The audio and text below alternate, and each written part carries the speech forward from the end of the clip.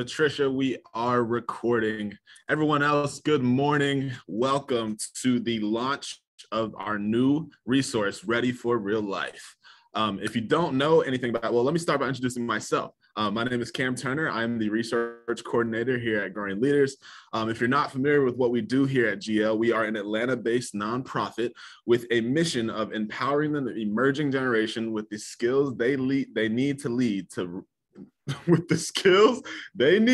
to lead in real life. We partner with people like you to provide practical resources like this new book on issues that you see around your campus. We're super excited for this launch. Andrew is my boss. I've got a ton of great things to say about him, not just because he's my boss, because I actually want to say about him.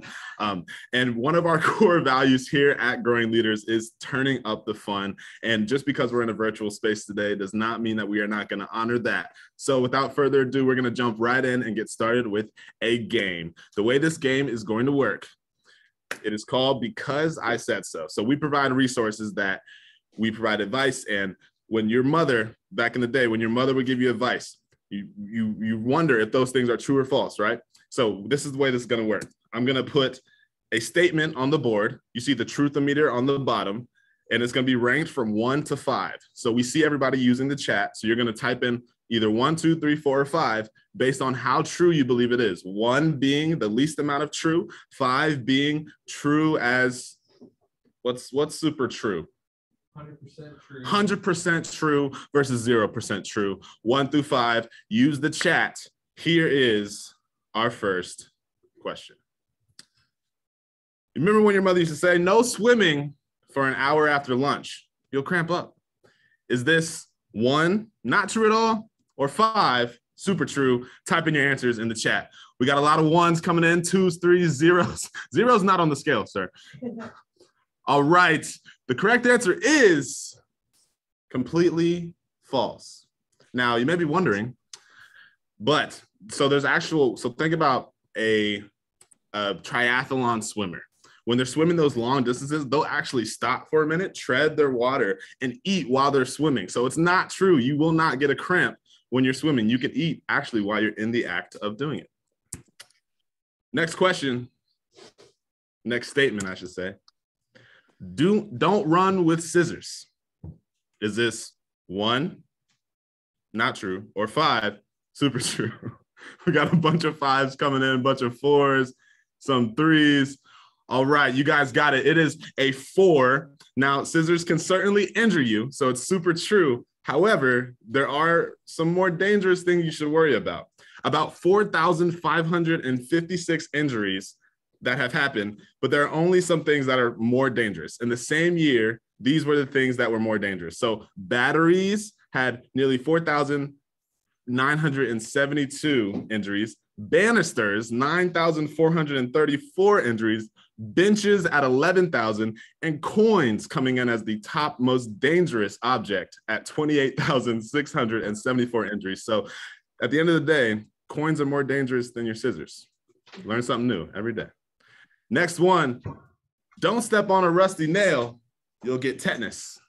1, not true at all. 5, 100% true.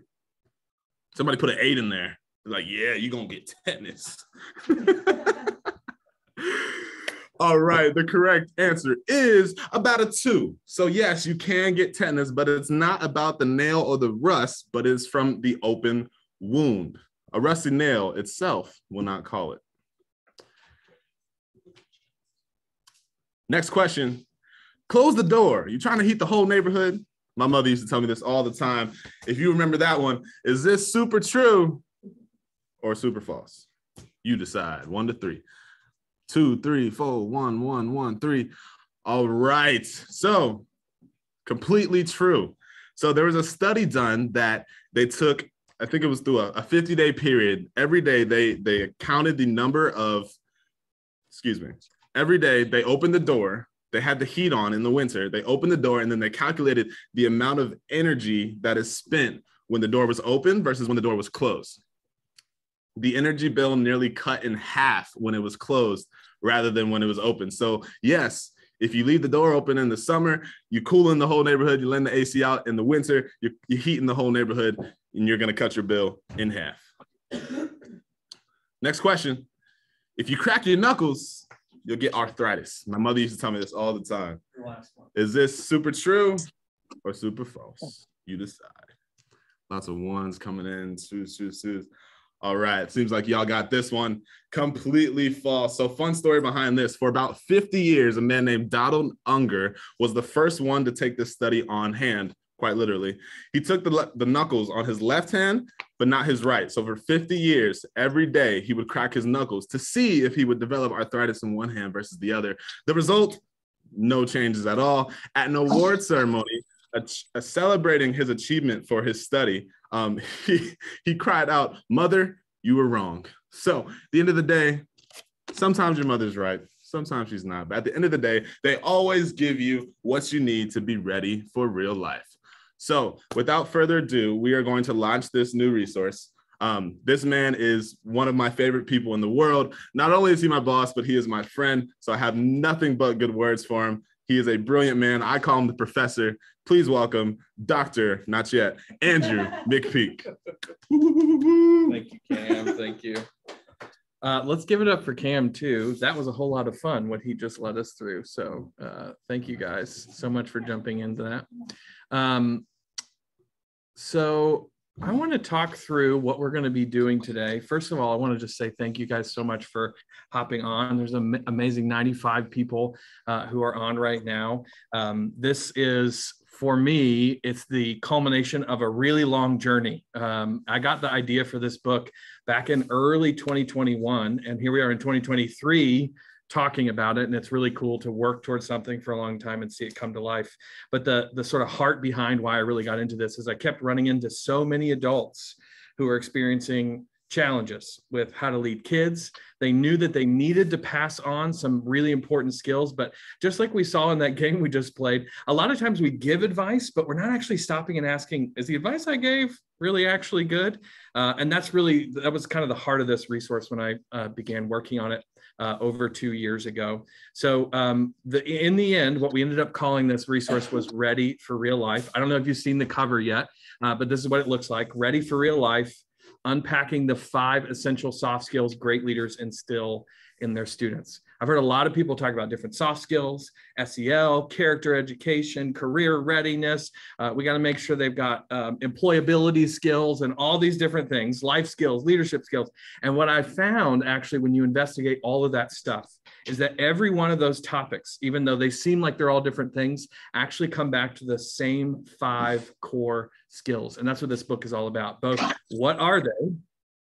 Why do we need them? And also, how do we actually give these skills to our students? And what I did is I broke each of these skills down in a very growing leaders way to 5 core metaphors that can help us explain what these skills are, as well as how we actually pass them on to our students. And I think you're really going to enjoy it. So as it says on the screen, this resource is going to go live April 18th. That's when it's going to ship.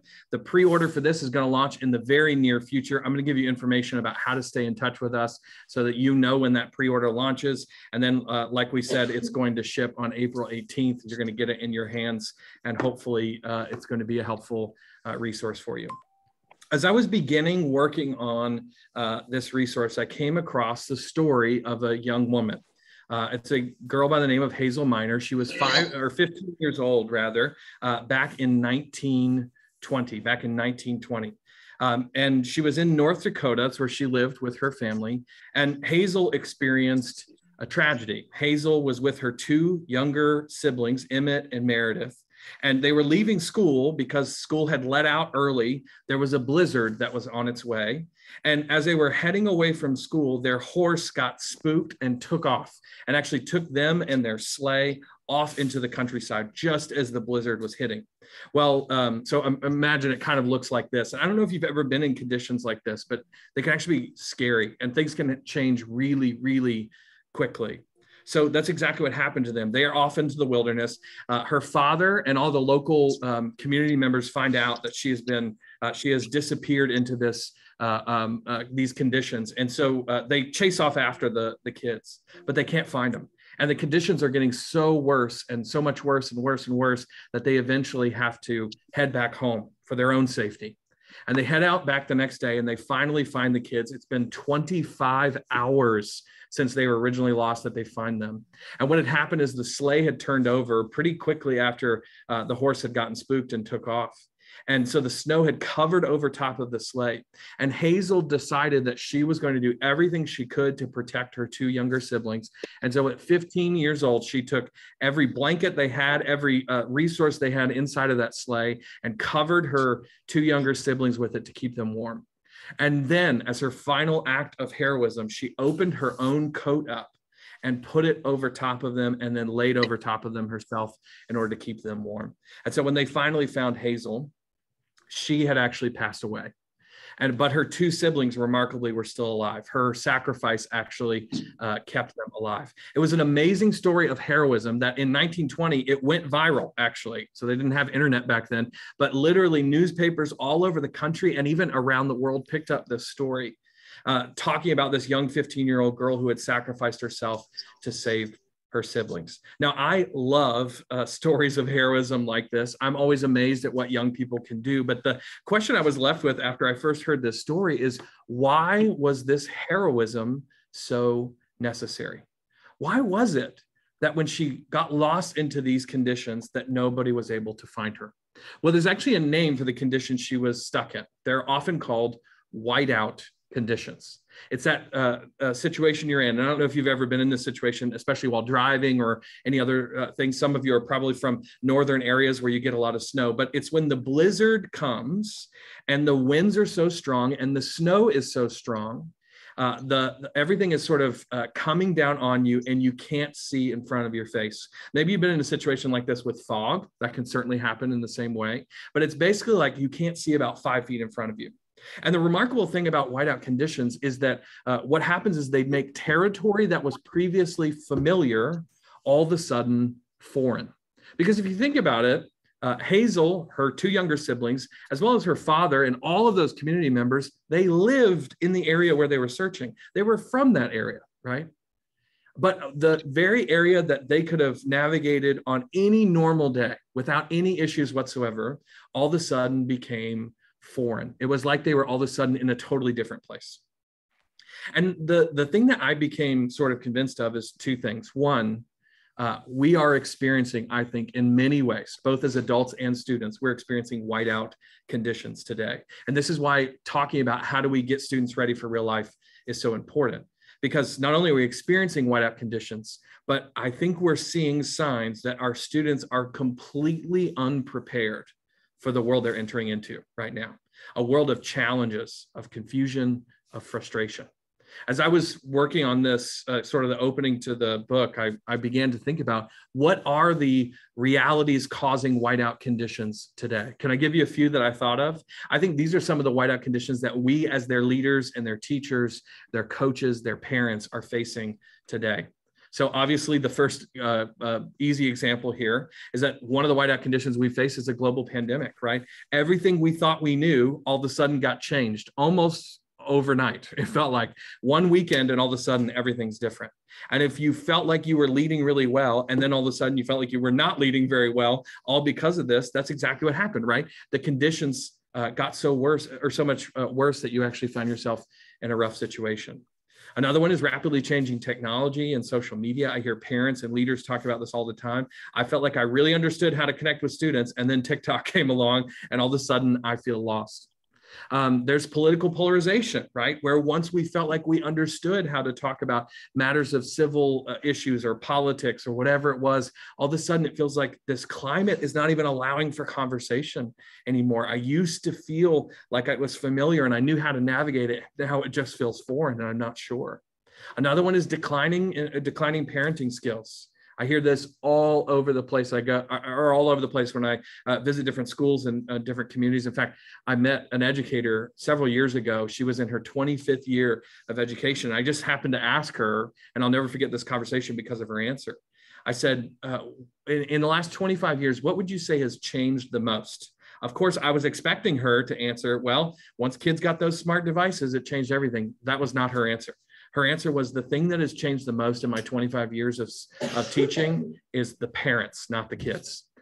Parents have fewer skills that they need in order to get their kids ready. And often what they expect is some sort of, the metaphor we use is often dry cleaner parenting, right? Whenever you need your shirt dry cleaned, you take it to the professional, let them do it, and then you go and pick it up. That's the way a lot of parents feel like or act like around educators or pastors or anybody. It's like, those are the professionals who know how to handle my kids. So I'm going to drop my kids off with them and pick them up. And by the way, if I don't like how they turned out, I'm going to go back and complain. A couple more. We're seeing shifting priorities of school. So even once it feels like you figure things out, maybe as an educator, somebody comes along and all of a sudden there's a new policy or a new expectation or a new curriculum or a new course. And all of a sudden you feel like you're starting from scratch, all because of a decision made by somebody who's never even visited your classroom, never even maybe visited your school. And of course, the big one, the one that we talk about at Growing Leaders all the time, generation gaps. I felt like I understood those millennials, and now all of a sudden Generation Z is here. Or if you're an educator in an elementary school, you felt like you were understanding Generation Z, and now the alphas are starting to appear in our schools. These gaps can make it feel like what was once familiar all of a sudden has become foreign. For our kids today, I think what has happened is that a lot of us are realizing that kids are facing situations or conditions that we didn't actually expect. There's many realities in our world today. I want to talk about 7 of them. And with each of those realities, I think that there was an intended bright side. And what sort of came up on us, it sort of snuck up on us, the rug got pulled out from under us, is that while we had an intended bright side to that thing we offered our students, what's actually ended up happening is that a lot of times the dark side has come out. And often the dark side happens when we use that thing unwisely. So think about a few of these realities causing whiteout conditions for our students today. First, there is technology, right? At its core, technology was designed to give us instant access, wasn't it? By instant access, I mean 2-day shipping from Amazon. Some of you are getting shipping even faster than that, right? I want this thing and I get it now. Or it's our drive-through lanes for our fast food restaurants, right? There's 2 or even 3 lines helping us get what we want even faster. And here's the thing, there's nothing wrong with instant access. It's actually a really great thing that technology has brought to our world. But when I get so used to instant access that I'm less and less patient, what can happen is that instant access becomes instant gratification, doesn't it, right? I can't live without getting things immediately when I want them. And all of a sudden we start to use words like entitlement, right? Entitlement is the after effect of growing up in a world and believing that the speed you experience online is what's supposed to happen everywhere else. Another one is social media, of course. Social media at its core, what it was designed to do is make a world that was more connected and more inclusive, more people at the table, more people connecting with one another. And indeed, that's how it started, isn't it? But as time has gone on, as we've spent more and more and more of our days on social media, kids are reporting not feeling connected and inclusive. Instead, the language they use is, I feel anxious and I feel alone, which is exactly the opposite of what social media was originally intended to do. What about opportunity? We're giving our kids more opportunity than any generation ever before. The devices they have in their hands, the resumes that they're building, even as young as middle school and high school, they're quite remarkable, which means that today's kids are more involved than other generations. They have more stuff on their resume, more things they do. Most kids today have a Google Calendar that's managed by a parent who's helping them kind of keep organized with all the stuff they have going on. But if we're being honest, and if we really think about it, the more stuff I'm involved in, the less engaged I become in all of those things, right? And I don't know about you, but I've seen a whole lot of students who just feel like they're sort of floating between stuff and they're not really committed to any one thing. We always say they're very involved. They don't seem to be very committed. That's an after effect, I think, of a world full of opportunities. What about screens? Can you imagine going through the pandemic we just went through without our screens? That would have been very, very rough, right? And at its best, and the pandemic's a great example of this, screens were designed to open the world to our students, right? All of a sudden, what I can't access comes to me. There were kids during the pandemic who were, visiting digital aquariums. They were touring museums. They were seeing sites all around the world. And that was a really great thing. But if you're around a kid with their screen today, you know that it's not just opening the world to them, it's also closing them off from the world, isn't it? because that device becomes a literal barrier that they use rather than connecting with the people around them. That screen that was meant to bring the world to them instead closes them off from the very people who are right next to them. This was just for fun, but what about memes, right? We're growing up in a meme culture today. Every time something comes out, there's got to be a joke or a meme that comes out about it. And one of the after effects of this, what it was meant to do is make a generation of kids who are more savvy. And indeed they are, right? Today's kids are funny. They have always got jokes. They're always keeping track of everything that's going on. But in a world full of meme culture, I'm not just savvy. Sometimes I'm actually cynical. And I also see this in kids today too.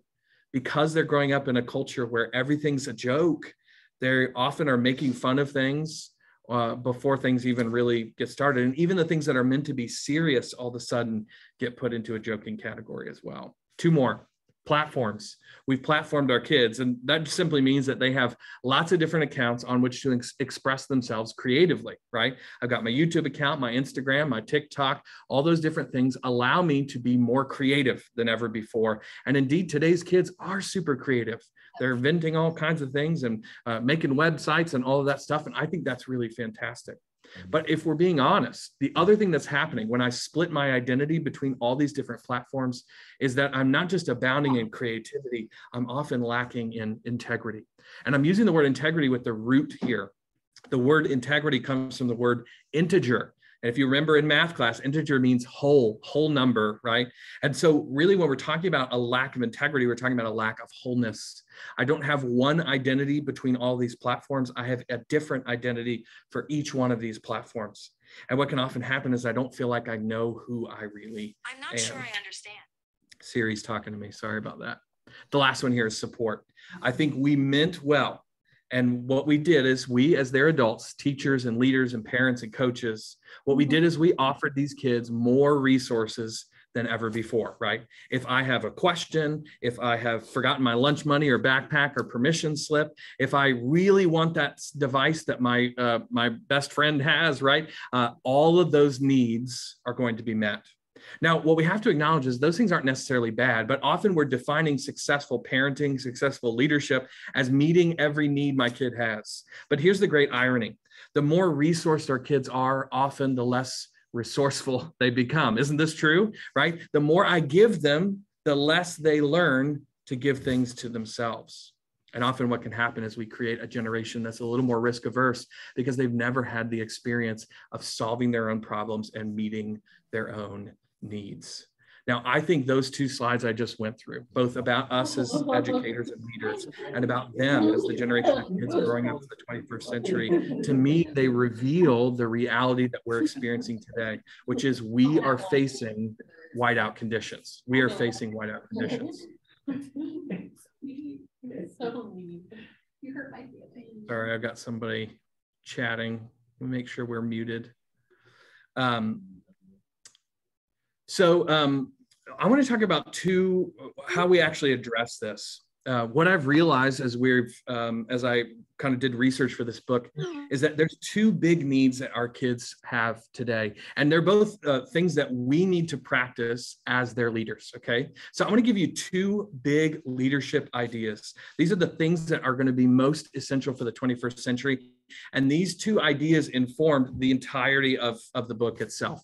So after I go through these two big ideas, I'm going to actually talk about the application of these and what it looks like, especially those 5 core skills and how we define those. So big idea number one, I think the more I investigate how great leaders are practicing around the world, what I realize is that there's a very big difference between those leaders who lead from hope and those leaders who lead from anxiety. Hope and anxiety. Now, keep in mind, hope and anxiety can start in the same place, right? Both hope and anxiety can acknowledge things are not great right now. Things are pretty rough, right? Here's the truth of it. This is a hard season that we're in right now. The difference is what they do with it and how they look towards the future with it. The person filled with hope looks at the rough stuff that we're facing right now and says, we're going to figure this out. In fact, I believe you have what it takes to get through this. That's what the person of hope would say. The person who's leading from anxiety would go, I don't know if you have what it takes. I don't know if we're going to make it. And if I'm being honest, I've met a whole lot of anxiety-based leaders out there in the world today. And I understand it. I understand where it comes from. But the reality is great leaders in the 21st century, those who are really getting their kids ready for real life, are ones who ultimately share at their core a message of hope, not anxiety. We've got to be able to communicate. I believe you have what it takes. I didn't mention this in the book because it was actually in our last book that Tim and I worked on together, Generation Z Unfiltered. We actually did a partnership with Harris Poll. We researched the adults who are leading the emerging generations. And what we found is 2 out of 3 leaders has a mindset of anxiety, not hope, towards the next generation. 2 out of 3 leaders in our survey said, I don't know if these kids are actually going to make it, right? That message, whether we're completely bold about it or we sort of just keep it to ourselves, it ultimately is going to get through to them. So I would just challenge you to ask this question. What is your leadership style? Are you leading from a base of hope or a base of anxiety? Here's big idea number 2. And this is the one that's really going to fuel the direction that we're going to go for the rest of our time together today. Big idea 2 is we have to ultimately teach our students to ground themselves. Now, I don't know if you understand this idea of grounded. You might have heard it. I'm not talking about a kid getting in trouble with their parents, but rather you might hear it uses the term emotionally grounded, right? It's somebody who knows who they are. They have a solid sense of identity, and the whirling and swirling of the world around them cannot affect who they are. They're ultimately, their feet are planted firmly on the ground. I think one of the main mistakes we make in leading kids is thinking that we can do things for them. Ultimately, if our students are actually going to be ready for the world they're entering into, it's going to be because not because we were really great, it's going to be because we were really great at getting them ready to lead themselves, to ground themselves. There's actually a metaphor for this. The metaphor is really simple. It's actually just a rope.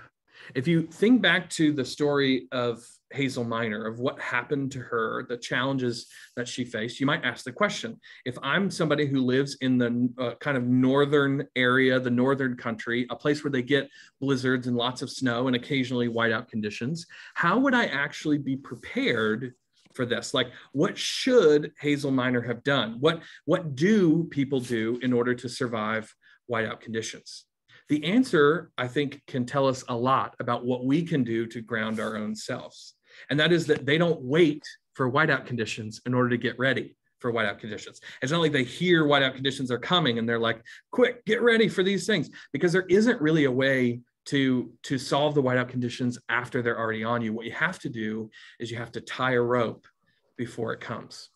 As farmers from these northern areas, especially the rural northern areas, have talked about how they survive whiteout conditions, what they say is, as fall is just beginning to turn to winter, they go outside and they tie a rope between the house and the barn, because they know no matter how bad conditions get, I've still got to make it out to the barn to take care of my animals. They got to be fed and watered and all that kind of stuff. But so they know I'm going to have to go out no matter what the conditions are. And so in order to prepare for that, I will tie a rope connected between the two things. So even in the whiteout conditions, even if I can't see 2 or 3 feet in front of my face, you know what I can do? I can hold on to that rope. The rope offers a grounding even in the midst of those whiteout conditions. And this is exactly what I think our students need. Students need a rope, something that helps them sort of remain solid and grounded, even when things start swirling around, even when conditions that are once felt familiar all of a sudden become foreign. And this is where this idea of soft skills comes from. So you may have heard this term. In fact, you may have heard a lot of different terms for soft skills, but I really think of them as ultimately as the rope that grounds us as we try and navigate life.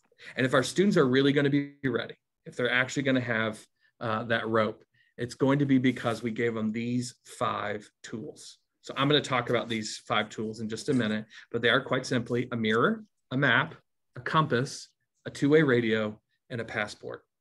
Ultimately, soft skills, you can define them a lot of different ways, but this is the way I'm going to define them. Soft skills are the rope that your students can hold on to in order to find their way, even in the most dire of whiteout conditions. Soft skills are also the best tool we have to practice less anxious leadership in our schools and classrooms. These 5 essential tools, and this is sort of the secret of the book, these 5 essential tools are absolutely essential that we pass on to our kids. But guess what? They're also essential for us. Are we utilizing these 5 tools in our daily interactions in order to ground ourselves? Well, I want to get into these 5 skills. Before I do, I just want to remind you, some of you were here before we got started, but the way you're going to find out about this resource, it's going to go live very, very soon. The pre-order for the resource is going to go live very, very soon. The way you want to stay updated on the release for this book, as well as other releases that we're going to have, there's going to be lots of great free resources, events, and opportunities coming your way. All you got to do is get out your phone, text the word READY to the number you see on your screen, 57101. That's how you're going to stay in touch. And as soon as the pre-order goes live, you're going to get a text about it and you'll be able to go and pre-order that. Again, that's coming very soon, but the way to find out when it happens is to text this number, 57101. All you got to do is send that word READY. Okay, so I talked about these 5 skills. Let's get into each one of these, and I'm going to define each of these skills. And then what I thought might be fun is for me to actually walk through each one and tell you a story. Because what I did in this book is I wanted to find tons of stories of young people who are actually practicing these skills and show you what it really looks like. So I'll tell you a few stories today too that I really love these stories. Okay, so the first one I mentioned is actually called, it's a mirror. And a mirror is the skill of self-awareness, the skill of self-awareness. It's how aware we are of ourselves, of what's going on internally. And we'll dig into each of these individually in just a minute. The second one is a map. A map is the skill of self-management. How well do I direct myself? How well do I stay on course towards my goals? How disciplined am I in my daily practice? And how organized am I in moving towards that daily practice? The next one is a compass. The compass is the skill of responsible decision making. This is one of the hardest ones to really let our kids do. But this one is all about helping students figure out their own direction. Do I have direction even in those whiteout conditions, just like a compass has directions no matter what the conditions that you're facing are? This next one is a two-way radio. I love this one. Actually, I love them all, but I really love this one. A two-way radio is the skill of relationship building. We'll talk about the 2 requirements of communicating on a two-way radio. They're the same 2 requirements of being a great relationship builder. It doesn't really matter how well I'm organizing myself. If I can't interact well and communicate well with other people, I'm ultimately going to fail as I get into real life and face some of the challenges of adulthood. And the final one here is a passport. I also really love this one. A passport is the skill of social awareness. How do I recognize who I am in the context of everyone around me? Social awareness is probably the hardest of these skills to communicate to our students, but I think this metaphor of a passport you're going to really enjoy. Okay, so let's dig into each of these. Let's look at this first one, a mirror. I wonder if you've ever done this. This has certainly happened to me on a number of occasions, but imagine with me that you're kind of going about your day, and maybe mid-morning, about this time, you go into the restroom.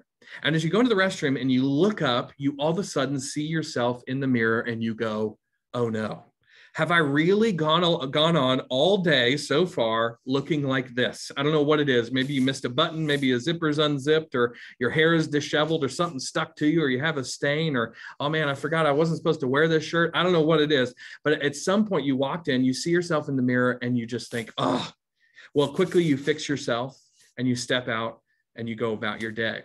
Thankful probably for that mirror.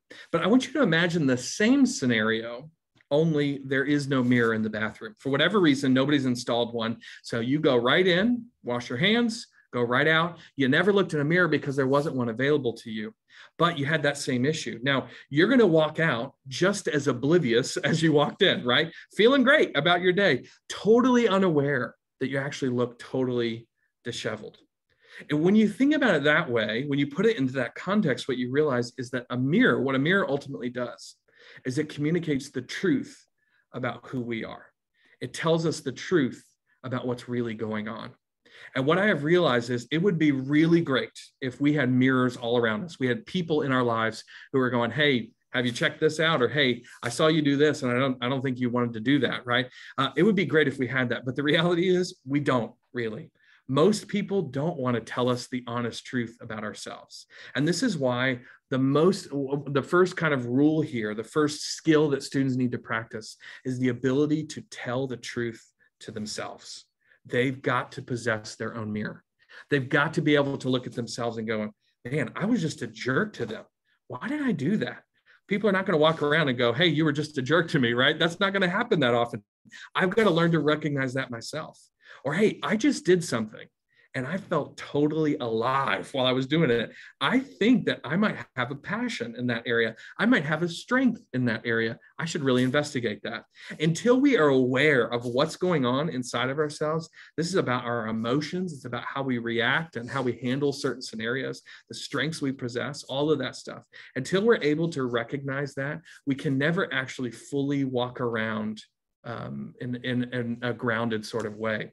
It's like walking around all the time with one of your buttons undone or with a zipper undone. Everybody else can see the thing, but you can't see it, which is why great young leaders are able to utilize a mirror. This is especially useful, I think, in today's world because of social media. A few years ago, in fact, it was early 2019, I heard the story of Essena.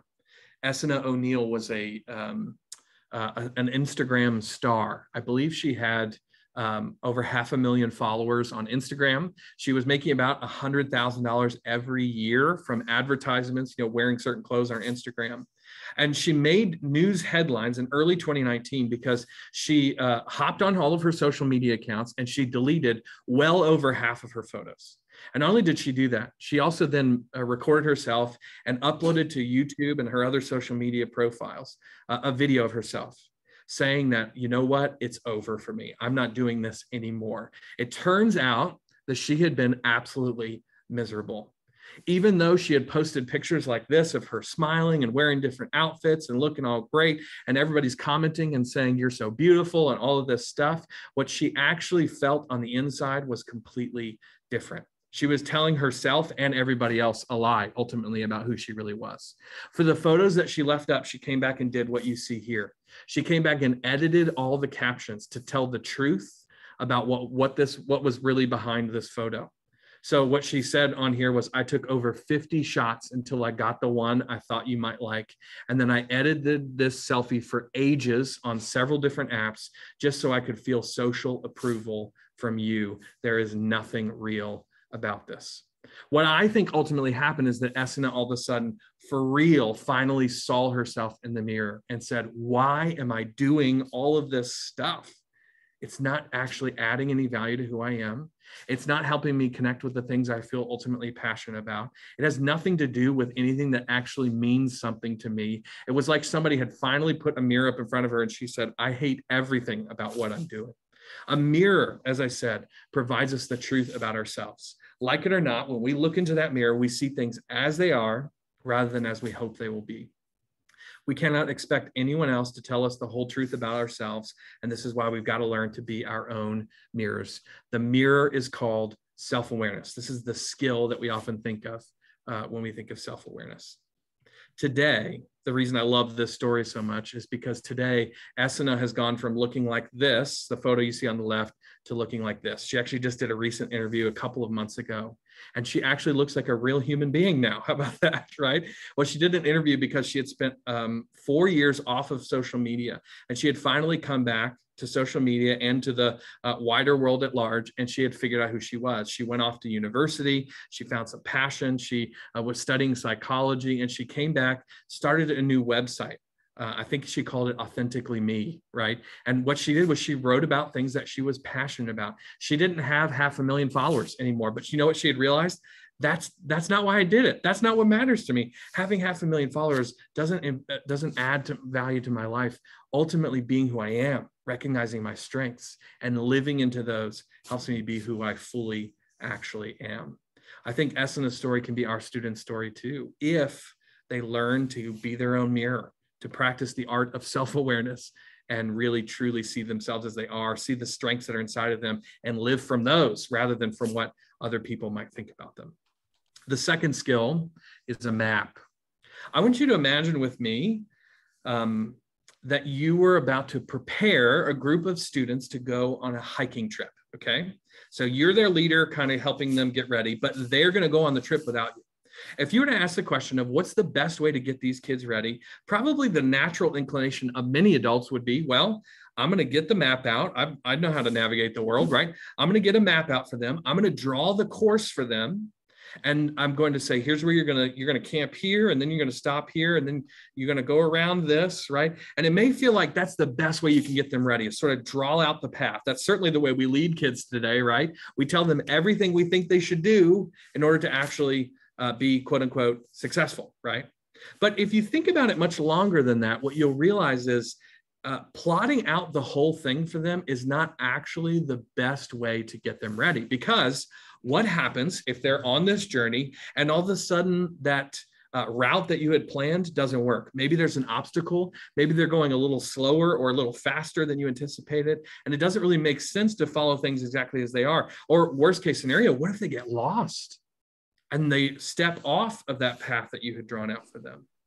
It's in that moment, when you really think about it, you realize that the best way to get kids ready for an adventure like this is to actually hand them the map. Let them plot their own course.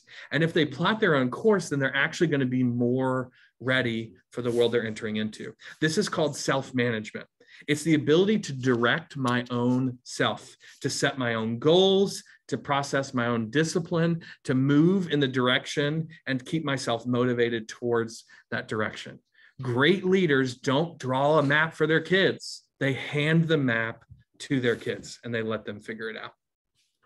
There's another great story associated with this. A young man named Norris, who I found out actually on Twitter, I found out about his story. He got caught by local police in his small Louisiana town. And when I say caught, it's got quotations around it because the local police had actually started a Caught You program where they handed out tickets, but they weren't tickets for getting in trouble. They were tickets celebrating young people, especially who had done something good. The police wanted to start celebrating not just the bad things that people were doing, but actually start celebrating the good things that people were doing. Norris got caught because of what he was doing for his neighbors in his community. He was out for completely free of charge. He was out mowing their lawns. He would narrowed in on specific people who needed more help. People who were veterans, who were a little bit old, people who had disabilities, elderly folks, single mothers who didn't have time to get out and mow their own lawns. Norris had been volunteering around his community to mow these lawns for them. And it was actually something that was inspired by another man, a guy on a complete other side of the country who had started a nonprofit called Raising Men Lawn Care Service. You can see him wearing the shirt there. And what Norris was doing was he was actually taking on a challenge called the 50-yard challenge. The leader of Raising Men Lawn Care Service was challenging young people all over the country to mow 50 lawns in their community for free. And that's exactly what Norris had just done. What I think is really great about this story, and I'll show you what happened as a result of it on the other end, but what I think is really great about this story is that what Raising Young Men Lawn Care actually did is they handed Norris a map. They said, okay, your goal is to get to 50 lawns. Whose lawn you mow doesn't matter to us. How often you actually mow lawns doesn't matter to us. In fact, you're going to have to figure out how you're going to mow them because we're not giving you any lawn care stuff. It's a challenge. It's open. You got to figure it out. And this is the great truth of this map here. I've kind of talked about it, but let me read this for you.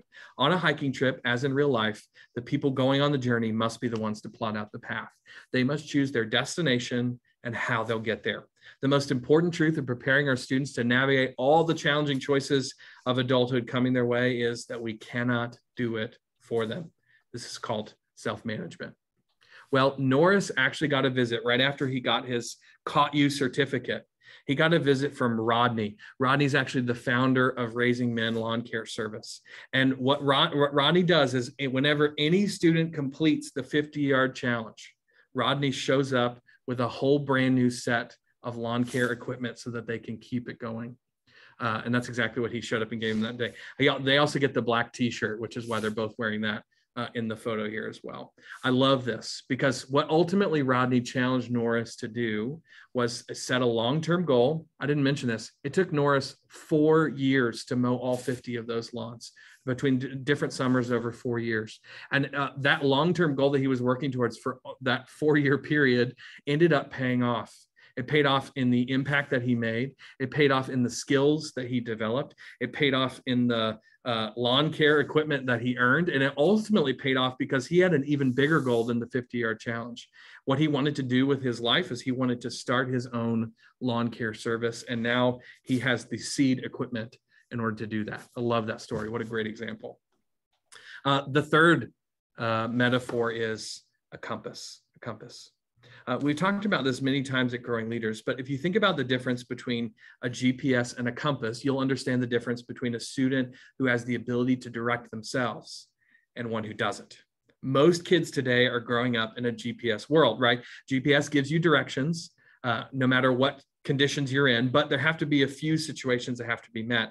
The big one here is that you have to know where you are, you have to know where you're going, and there have to be paved roads in between. That's the only conditions in which a GPS is helpful. If you were to find yourself in the middle of the wilderness, for instance, and you possessed a GPS, it would basically be like a brick in your hands, right? It can't actually give you directions because it doesn't know where you are, and it doesn't know how to get you to where you want to go. If you find yourself in territory that doesn't have paved roads, you're going to supremely wish that you had a compass. A compass points towards magnetic north, and it can give a young person direction no matter what territory that they're in. So what is a compass from a soft skills standpoint? I believe a compass is all about helping students point towards their own core values. Ultimately, the compass is about responsible decision-making, but I think the core of all great decision-making comes down to, do I know who I am? Our values are ultimately the thing that we believe is going to be true about us no matter what situation we're in. In fact, that's how I help students figure out what their values are. I'll ask them a question like, if your best friend was asked to describe you in just a couple of words, what words do you hope they would use in order to describe you? Most of the time, the words that come to a student's mind, those are their core values. Maybe it's kindness or wisdom or hard work or discipline or whatever it is. And what can happen is once they have those core values inside is even if they find themselves in a challenging situation, they're effectively in the wilderness of life, they can go, you know what? I don't know exactly what's happening here. I don't know exactly how I'm going to overcome this challenge, but here's what I can tell you. I decided a long time ago, I'm going to be kind no matter what situation I'm in. I'm going to be a hard worker no matter what situation I'm in. I'm going to be disciplined no matter what situation that is. And what happens is ultimately that compass is still giving them direction. It's helping them make responsible decisions, even in the face of challenging situations. It gives them constant direction. One of my favorite stories I came across of this is a young man named David Aguilar. David Aguilar is actually from Spain. And he was born with a condition. It's called Poland syndrome. And what happens is in the womb, your digits, your arms and your legs don't fully develop. In David's case, it was just one arm. His right arm didn't develop any below the elbow, basically. And so David, at a very young age, came up with an idea. He was 9 years old. He was like, what if I built my own arm? I love this.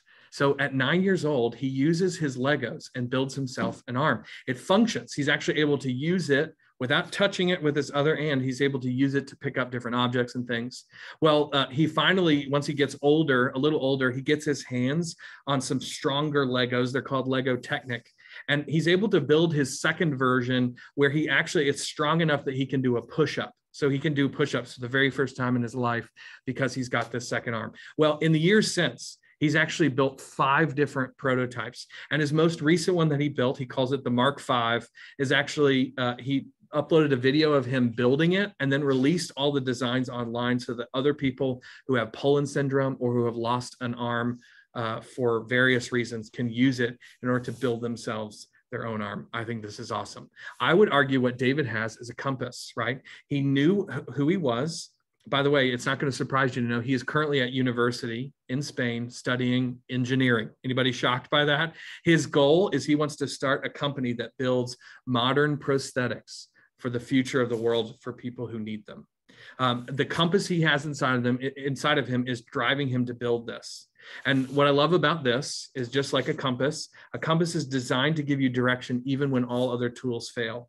For students who are soon to step out into the wilderness of adulthood, gaining a compass means they determine for themselves what their personal values, passions, goals, and ethics are, their own north. Once these core elements are determined, they provide direction for them in the face of any challenging situation. And that's why this is called responsible decision-making. Not only is ethics and values and all that a part of this, but so is critical thinking, evaluating different scenarios, and problem solving is a piece of this too. So they use all of that stuff they have inside of them to give them direction in order to accomplish some of those really key tasks.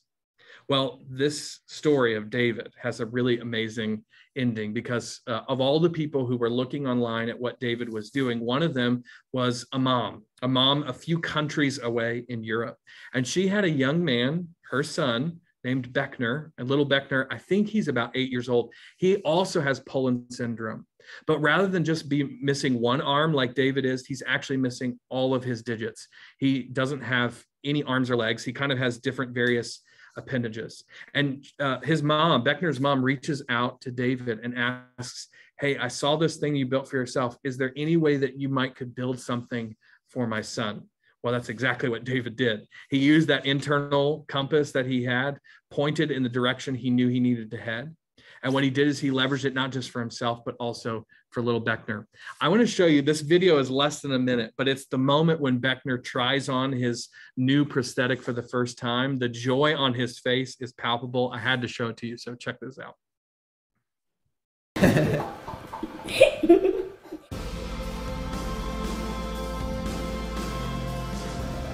Okay, Beckner, this is the MK Beckner. Thank you. Let's see if it fits you. Okay. I thought about using your right arm. Right arm. Yeah. And your left foot. Left foot. Just see if it works. Can you try? Oh, it works! It works! Yay! Wait. Give me 5. Well, give me 2. Wait, what, can I pick this up? Oh. Try again. Oh. This is super cool. It works. Yay! Try and pick something smaller. Okay. We'll get this thing. Oh. Yeah! It works perfectly. Yeah, and you know why? Because with Lego everything is possible. How awesome is that, man? I love that story. David clearly has a compass, is providing him direction for himself and for all the other people around him. All right, 2 more. I'm going to do these really quick. A two-way radio. You know how a radio works. You've seen one of these before. So here's a photo of somebody using one of these. A two-way radio is really easy to understand. There's 2 things you've got to do in order to use one of these correctly. First, you've got to be on the right channel with the person you're trying to communicate with, right?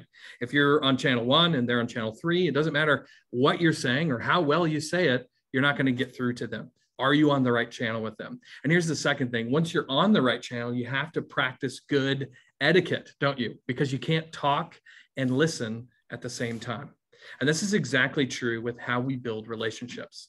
The first thing is we've got to learn how to get connected with other people, how to get on the same channel with them. Have you ever been in a conversation with somebody and it feels like they're talking to you as if you know what they're talking about, but you don't know what they're talking about, and they're clearly all about whatever they care about, and they're not considering at all that you have no context for what they're bringing up? You're immediately like, I don't want to have any more conversations with this person. They are lacking social awareness. They're lacking the ability to understand me and connect with who I am. What's happening ultimately is I think they're on the wrong channel. So one of the first things we have to do is teach kids how to recognize the person in front of them, understand that person, and then get on their wavelength, right? Get on their channel with them. And then after that's done, they've got to learn how to talk and listen. And the big truth here is you can't talk and listen at the same time. Just like using a two-way radio, you say what you want to say, and then you stop and you listen to what they want to say back to you. In fact, not only that, but people who know how to use these radios have language in order to communicate. I'm done talking, right? They say over at the end of their communication. And what that says is, I'm not going to talk anymore. Instead, I'm listening to you. How well are our students able to communicate like this? One school I heard about that's learning the art of the two-way radio is Brogle Middle School. They're in Bethlehem, Pennsylvania. And a few years ago, they actually had a complete transformation. 92% of their students were from economically disadvantaged environments, and the challenges they were experiencing inside of the classrooms made it where the students were, their GPAs were really low.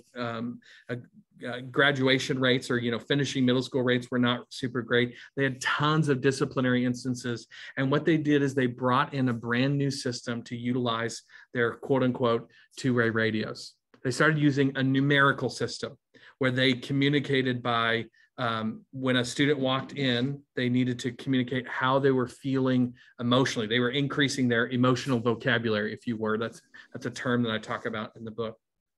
And what a student would do is, as they were coming in, one of their teachers in the hallway would say, "How are you today?" And the student would give them a number and a word. The number communicated how I'm doing in terms of my emotions.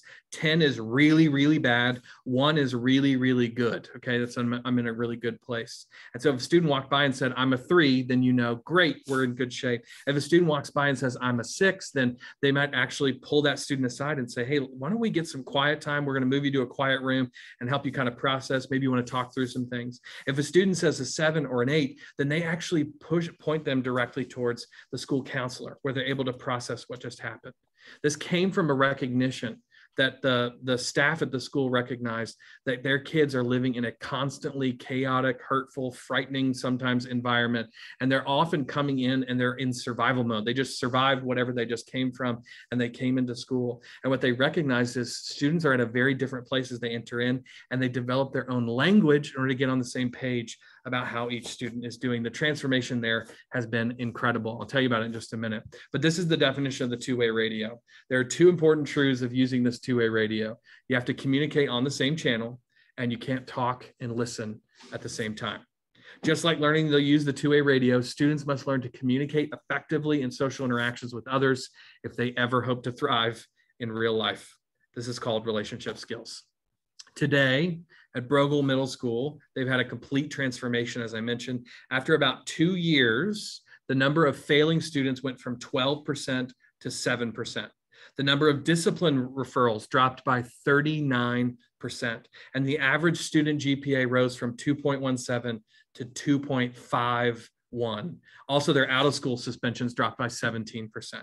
And as all of the teachers and students were evaluating what happened, what they realized is we were going about our school day completely unaware of how everybody else around us was doing. We were disconnected. And as soon as they got on the same page, everything turned around. Such a great representation of why this skill is so important. Here's our last one. It's a passport. I don't know if you've been like me and spent any time around or in different countries, but it's really funny. If you ask me right now, I think I know where my passport is, but I can't be certain, right? Because as I'm in my home country, I don't really have to think about that document. But when I go to a different country, it becomes the most important thing I possess. In fact, years ago, I spent a summer traveling around India.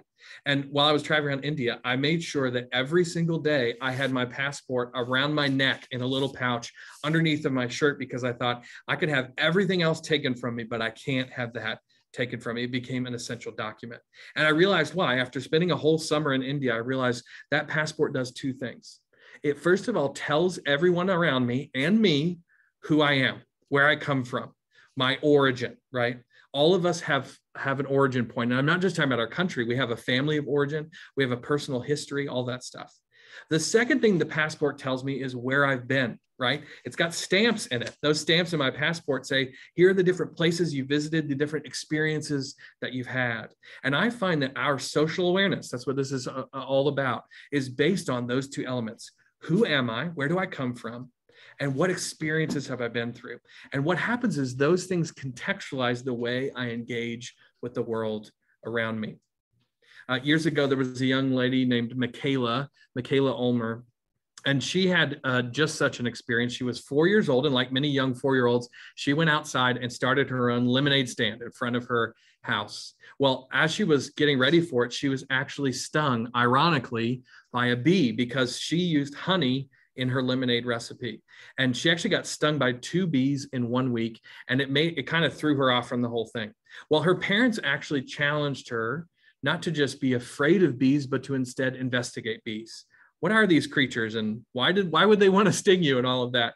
What happened was Michaela fell in love with bees. She became really passionate about those creatures, what they can do, and most especially the challenges that they're facing. You guys know the honeybees are in deep trouble. And so Michaela actually changed her recipe up a little bit, used a different kind of honey, and started an organization from it with the passion to use the proceeds that she got from selling her lemonade to save the honeybee.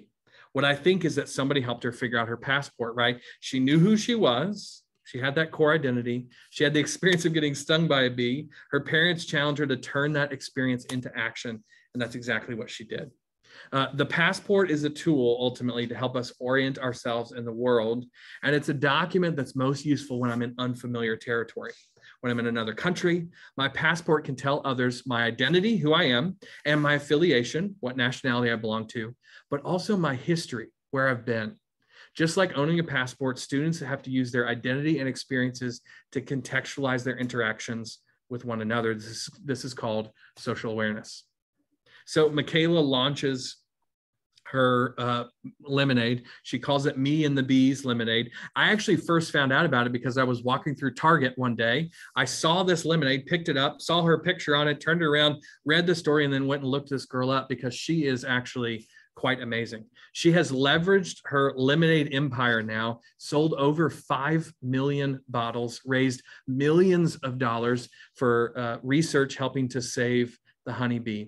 And what she would say is all of it came from my passion, that experience that I had getting stung by a bee, realizing the impact that I could make, and ultimately turned it into her lemonade empire. She actually even wrote a book about it called Be Fearless, which I really love. One of her statements she always says is, there is always help back at the hive. And indeed, I think that could be true for all the kids that we're leading today, if we were able to lead them really, really well. Ultimately, if your students are going to be ready for real life, it will be because you got them ready. This whole adventure, this whole conversation that we're having, these 5 skills that we're talking about are the core ingredients that students need. If these 5 metaphors, these 5 skills are in their pack, that's why I'm using this backpack everywhere, is the idea is like you're taking these 5 skills, you're putting them in their pack, and you're saying, you know what, you're ready to go now. Take off. And you're going to be able to change the world. If we give these skills to our students, I think it's going to transform them. Well, I can't wait for you to get your hands on this book. I'm going to end our time here together. I can't wait for you to get your hands on this book. This pre-order is going to launch really, really soon. I have been informed by my colleagues in the room that the number you see on your screen is actually wrong. It's not 57101, it's 75101. I believe that's already in the chat. If you missed that, if you happen to miss that, you're texting the word ready to 75101, 75101. So I would just challenge you, send that text, stay in touch with us. This book's going to go live really, really soon. The pre-order is going to happen on Amazon, so you're going to be able to buy it really easily, just like you do everything else. I can't wait for you to get your hands on this book. I sincerely hope it's a helpful resource. It is certainly going to be chock full of stories of young people doing amazing stuff, and I hope that you're challenged to prepare your own students for real life by giving them these 5 essential tools, these 5 essential skills. All you got to do is text that word ready to the number 75101. Thank you guys so much for joining us today. Sorry, I went about 5 minutes over on our pre-designed webinar time, but I am so honored that you've chosen to spend some time here with me today. Can't wait for you to get your hands on this resource. If you want to reach out to us, please feel free to do that. I'll hang around for about 5 minutes here after the webinar is over if you have questions or anything else. But again, thank you guys so much for joining us. Appreciate it. Can't wait for this book to get out, and we'll see you again soon.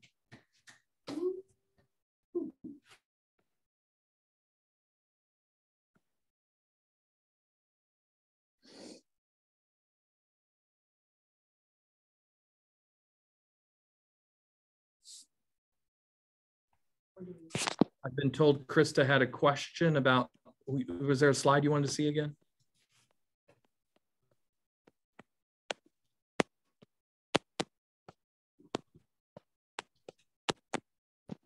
We did record this for those of you wondering, and we can send it out for sure. Appreciate everyone's kind words. Somebody asked about Audible. I was just going to let everybody know this is coming out in print. It's coming out in Kindle, and it's also coming out in Audible. So there will be an audiobook as well. All of it will be via Amazon. So if you bought a resource there, you will be able to get it for sure. And you should have no problem buying it in any country as well. First 2 slides or send them. Okay, we'll send out the recording for sure. Yeah, the recording is going to go live. Rachel's teaching her first habitude. All right. Love it. Love it. Keep it up, Rachel. Rooting for you. You guys are great. This is so fun.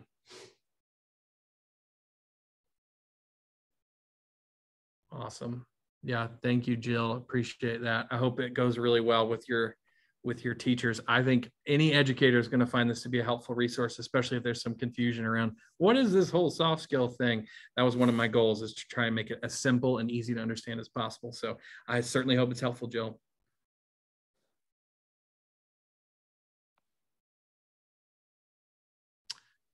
Molly, how are you sending out the recording? Sam just asked about that. I will be posting it to YouTube, but also sending the link in the text. Okay, cool. So the link to the recording is going to go, we're actually going to post it on YouTube, so you'll be able to find it there. But then also we'll be sending it out through the text, the same text channel that you texted there. So if you hopped on that, text the word ready to 75101, you will also get access to that recording. So.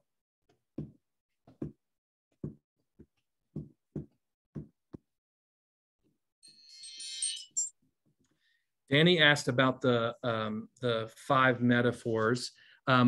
One of them is also a habitude, which is the compass. The others, we do have a habitude called the mirror effect, but it teaches a little bit different principle. So these would be separate from habitudes, but really kind of pushing people towards habitudes. So. Age for this content, I think it's great for any adult who's leading the next generation. I do think there's a lot of young people who would read this and find it quite interesting as well, as long as they were a little more self-aware. Okay, we got specific questions. So this is the mirror. It's actually, Krista, it's a mirror. That's the one for that. And then I'll say the map one in just a second.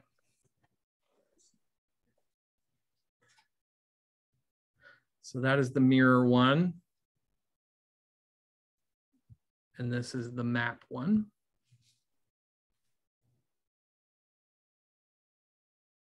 Hopefully that got you what you wanted.